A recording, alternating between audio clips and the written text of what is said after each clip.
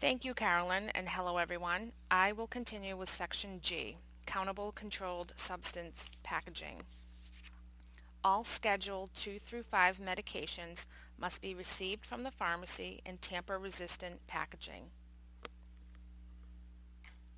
The package of medication may not have indication of tampering, such as glue, tape, or staples on the package. Scheduled 2 through 5 meds may only have one tablet packaged per blister. The tamper-resistant packaging requirement includes liquid countable meds, which must be packaged so that once used, no liquid remains in the container. These are examples of tamper-resistant syringes. When the cap is unscrewed, the seal is broken and cannot be replaced. If you have this type of syringe in your program, the total number of pre-filled syringes received from the pharmacy are added into the count.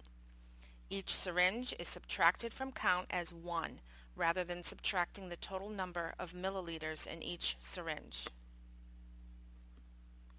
Many providers include blister pack monitoring as part of their medication tracking system.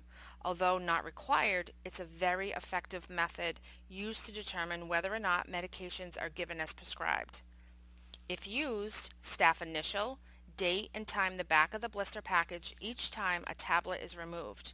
The packages are then routinely reviewed by the supervisor and/or oversight nurse to track that medications are administered as ordered. For some supervisors, it may be daily, especially when there have been issues. Many review the packages at least weekly. On your screen is an example of what blister pack monitoring documentation looks like. Only the back of the package is written on, never the front. If your program uses the Opus cassette packaging system, there shouldn't be any spare tablets included in the cassette if the med is a Schedule 2 through 5.